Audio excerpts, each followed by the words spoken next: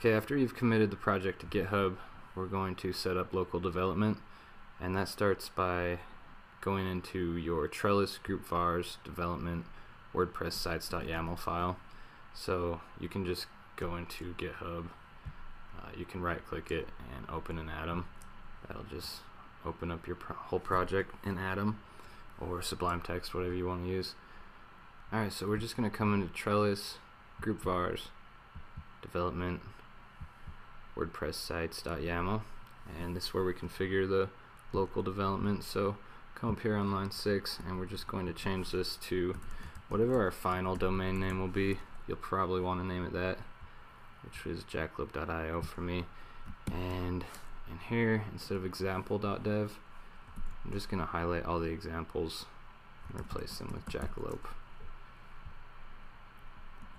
Save that, and then we let's refer back to our blueprint. We want to come into our vault.yaml, and let's take these examples and replace them with Jackalope, and this is jackalope.io. So just make sure that line 7 right here matches up with your line 6 right here, and jackalope.dev will be our development URL. You can also set up browser sync by going into your manifest.json. That's under your theme assets file. So let's just search for manifest.json. You can do that by doing Command P in Atom, and just make sure that says your desired name. It should start out as example, and just change that to Jackalope or whatever you need it to be.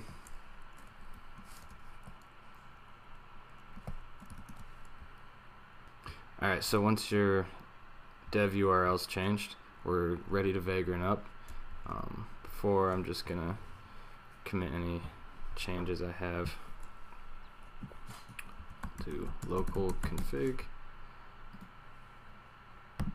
commit to master sync.